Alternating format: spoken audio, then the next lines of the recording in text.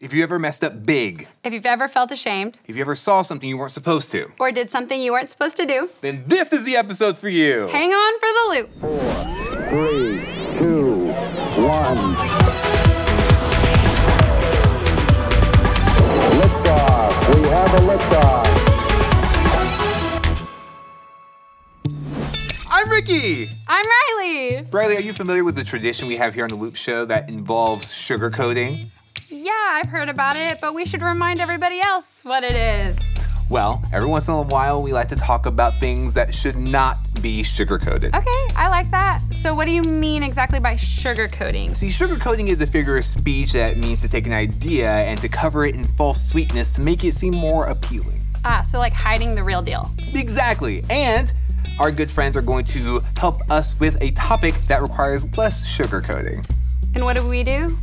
We eat something that should not be sugar-coated. Oh, well, yeah, this, really. Oh, ravioli and ice cream. Yeah, gonna be gross. And every single time that you see this symbol, you are gonna shout out, "Don't sugar-coat it." Let's practice. Don't sugar-coat it. All right, let's do it a little bit louder. Ready? Wait for it. Don't sugar-coat it. Okay, I don't mind saying that. But I do mind eating this. Yeah, that's kind of the point. Things are much better when you don't sugarcoat it. Sin grows best in the dark. It wants you to hide. And so friends, we're not gonna sugarcoat it. You messed up. You did something you weren't supposed to do. You saw something that you weren't supposed to see. Or maybe it was that you went somewhere that you weren't supposed to go. When you do things that you know that you're not supposed to do, sin, when we mess up, a lot of times that guilt, that shame, or even that embarrassment starts to come. And what I want you to know, though, is that you're not alone when you feel those feelings. We are not alone when we feel those feelings, right? David, famous David from the Bible, the one who dropped Goliath, that David, he messed up several times. And he didn't just mess up and then go on. He messed up and tried to hide it. We know that when we try to hide our sin, it only makes it worse. And so friends, what I want us to feel is I want us to be able to experience freedom from that guilt and from that shame and from that embarrassment. And the way that we get to do that is when we open up and talk about it. And so here's what I want for all of us. Remember that sin grows best in the dark. And so we're not gonna sugarcoat this, right? But now is the time for you to open up and talk about it so you can have a fresh start.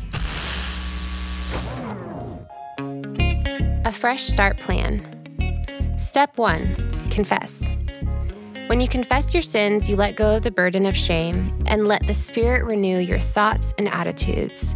It's true freedom. Tell God what happened. Tell friends and trusted leaders. Stop carrying it around. Get it off your chest. Don't sugarcoat it!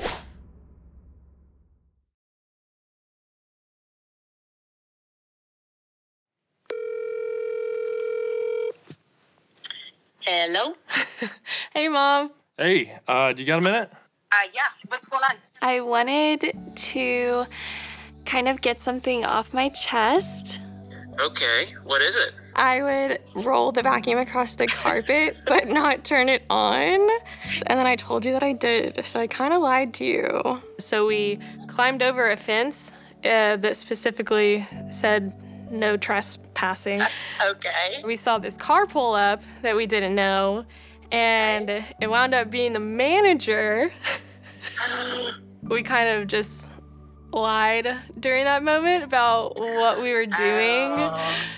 Oh, and you've been dealing with it for this long? Yeah. It was around 4th of July, and we had some leftover fireworks, and we blew up a porta potty, and I never told you. Serious? Yeah, I'm not proud about it, but I am sorry I never told you that. That's I'm glad you did. So when I was younger, I once took about $3 from your wallet without asking you or telling you. And I'm really sorry about it. Oh my goodness, Jade, you must have had this over your head and this guilt feeling for ages. How are you feeling?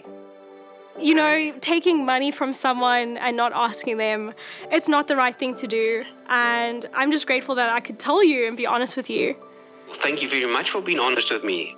I forgive you, babes. Thanks, Dad. I love you so much. I appreciate you calling and telling me. Yeah. And telling the truth. We've all made mistakes, but I'm grateful that you decided to kind of clean your slate, so to speak. You know, you're loved, and you're always loved. And let's sit down tonight and talk a little bit more about your adventures. All right, cool. Thanks for your grace. Thanks for your grace, Mom. I think I was probably 5th grade. Uh-huh. I really, really wanted some Converse. And I was at my friend's house, and I ended up taking her pair of Converse that she had. Oh, Michelle. I know. Tell me more. I actually never told her that I took them, but that's just something that, like, I've been carrying for a long time, and I just thought it was time to kind of come clean and to tell you about it. Well, I'm so glad that you did. How are you feeling about it now? I'm feeling bad. I know that probably has you feeling very embarrassed and maybe even a little bit sad. It would be a great thing to do to stop and pray and ask God for forgiveness. And the best thing of all is now that you've had a chance to talk about it, you don't ever have to keep that secret inside you anymore. Know that you have forgiveness from me and from your mom, and to ask for that same forgiveness from God, and to just let him cleanse over all of that and healing to those hurt spots. Thank you. I appreciate it. I love you, sweetheart. I love you Thanks too. for sharing with me. Was that the response that you were expecting? A little bit, but it wasn't the reaction I was expecting from myself. So it just shows how much something can really latch onto you for a long time. And even though I knew he would forgive me, it's so good to hear him say it.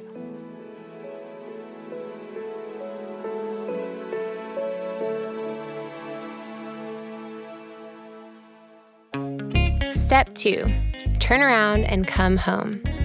Jesus talked about how to renew your heart through repentance. The Aramaic word he used to describe repentance was shuv. Translation, turn around and come home. This is not a dead end. This is another chance. Snap out of shame. It's a trap. When Jesus was alive, some people accused him of eating too many meals with too many sinners. They didn't like who he invited to dinner. In response, Jesus told them a story. He said, "Once there was a man who had 2 sons. The first son was upstanding and loved to follow the rules. But the second son was bold and thought he could do better on his own. So the young son said, 'Yo, Dad, I want to leave, and in order to do that, I'm going to need my inheritance early, so pay up, Pops.' Just like God lets people go their own way, the father didn't put up a fight. He gave his young son 1/3 of what he had and watched as he took the loot without looking back. The son traveled to a far country and scattered his money around town like it was his job.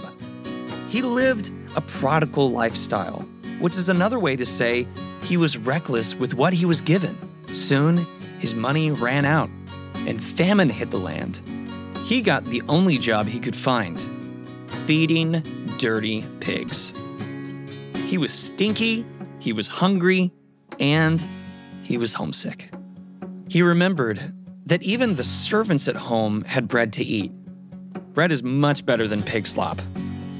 He thought, I'll admit that I sinned, and I'll beg my father to take me back. Maybe he'll have mercy and let me be a servant. So he arrived at home, empty pockets, and smelling like a pig. He was afraid no one would welcome him back. But the second he hit the driveway, his father burst through the door. He ran to meet his son with a big smile on his face. The son confessed that he had messed up big time. And his father said, "Put the best robe on his shoulders, put a ring on his hand, and sandals on his feet. And let's have a feast with the best food. You are still my son. You were lost, but now you're found." His father wasn't waiting to shame him. He was ready to celebrate. Meanwhile, the upstanding older brother, working hard in the field, heard the music from the party and was confused. Who could be partying when there was work to be done? When he saw the party was for his brother, he was furious. He had worked hard. He had never dishonored his father. He said, but he wasted everything. What about me? I never get a party like this. It's not fair. And his father said, "Son, you are always with me, and all that I have is yours. Let's be glad that everyone is home under one roof. Your brother was lost, and now he's found. Join us in the celebration." With this story, Jesus showed his critics that in the kingdom of God, everyone gets compassion. The younger son doesn't lose it by messing up, and the older brother doesn't earn it by staying faithful. God is our good Father who invites everyone to his forgiveness and his welcome home party. Don't sugarcoat it! Hey, Loop. So I'm in my truck. I was on my way home, and I was dancing, I was singing, just having a great time until I recognized that I am completely lost. Like I hit a dead end, I did not know where I was at, and I had to pull over in this random parking lot to try to find my way back home.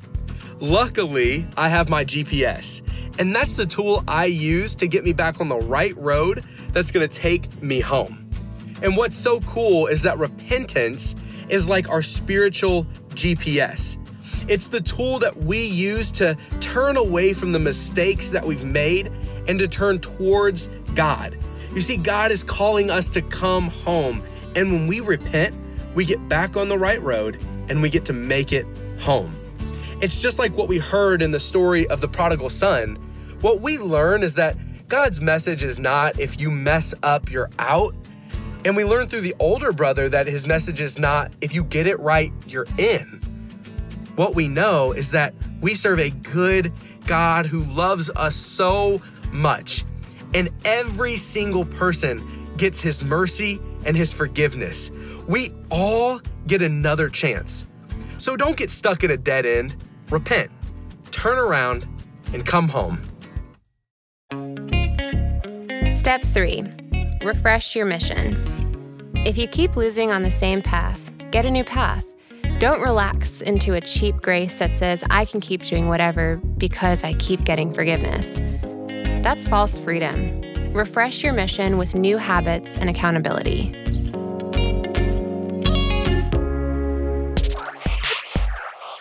Big stuff, tiny butt. We're going to talk about what is accountability. It's holding responsibility for something or someone. We're all accountable to something, like our parents, our teachers, even pets. So think about the responsibilities that you have, like doing your chores, your homework, feeding your dog and cat.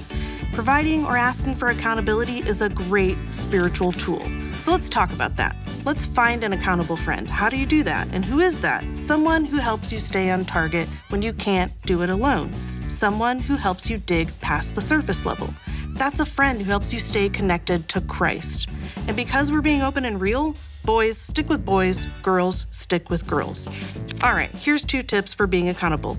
Be honest. Find a friend who knows who you really are. Someone who doesn't let you hide. They ask things like, hey, how's it going with the such and such? They're not nosy, they're just being honest. And be humble. Find a friend who knows we're all accountable to God. It's someone who wants the best for you. So how do you do that? You listen and you stay focused. You're humble, not a know-it-all. So an accountable friend, someone who prays for you, encourages you, and tells you the hard truth when you need to hear it. Since you have heard about Jesus and have learned the truth that comes from him, throw off your old sinful nature and your former way of life, which is corrupted by lust and deception.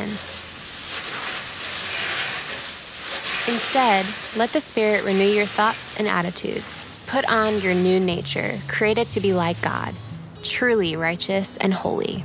Ephesians 4:21-24. A fresh start plan. Confess. Turn around and come home. Refresh your mission. Don't sugarcoat it! That's right. We're not going to sugarcoat it, right? It's time for us to refresh our heart, and the way that we can do that is by confession and repentance. And when we say confession, we don't just mean apologizing, because God isn't mad at you. The mistakes that you made, he's not just up there saying, you shouldn't have done that, right? God loves you. And even though we make mistakes, regardless of the mistakes that we make, he will never stop loving us. Repentance just allows us to open up, share about the mistakes that we made, and grow from them, get better. It refreshes our dignity and our mission. And so, friends, it's time to open up and share about our mistakes so that we can have a fresh start. I have a confession to make. I don't want to eat this. Well, Riley, I'm glad that you are being honest and not sugarcoating it. Whew. Okay, well, if we have to eat it, let's just do it, right? You ready, Riley? No!